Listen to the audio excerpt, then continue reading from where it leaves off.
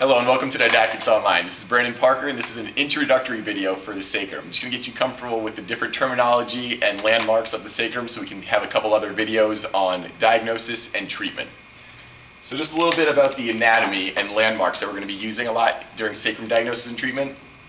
The PSIs are nice, easy landmarks to find when the patient is prone.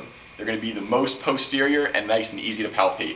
As you move medial and slightly superior into the medial aspect, you're going to be on the sacral sulci. This will take a little bit of digging with the thumb, so you make sure that you want to have a poking motion as opposed to a flat palpation. Sacral sulci are going to be at the base of the sacrum.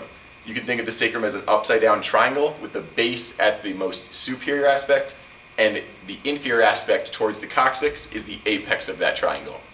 Down here at the apex of the triangle, you have at the inferior lateral border the ILAs, or the inferior lateral angles. These will also be very key in the diagnosis of the sacrum. In addition to landmarks, we're also going to need to go over a few of the axes of the sacrum. To do that, we'll go over here to our model.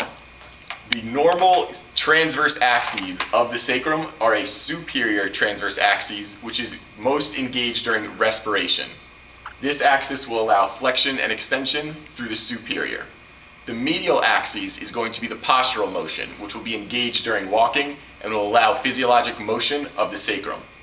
The last and most inferior axis in a transverse axis is going to be the SI joint, so where the iliac and the sacrum articulate.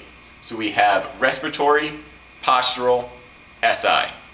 In addition to these physiologic axes, we're also going to be discussing some pathologic axes.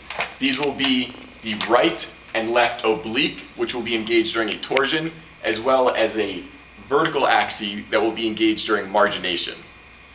If you have any more questions or any comments, please join us on Didactics Online and join us for a few other videos on the sacrum.